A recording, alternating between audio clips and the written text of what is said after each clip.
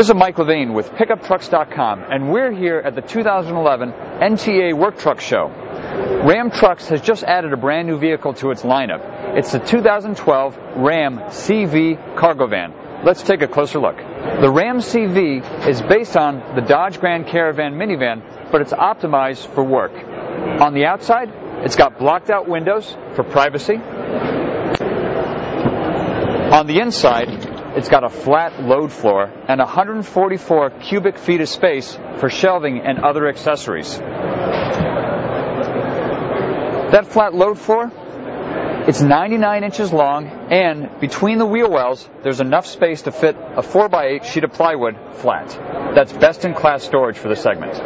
The load floor also includes integrated tie-downs to hold down up to 1,800 pounds of cargo. That's only 100 pounds less than the Ram 1500 half-ton pickup truck can carry in its cargo box.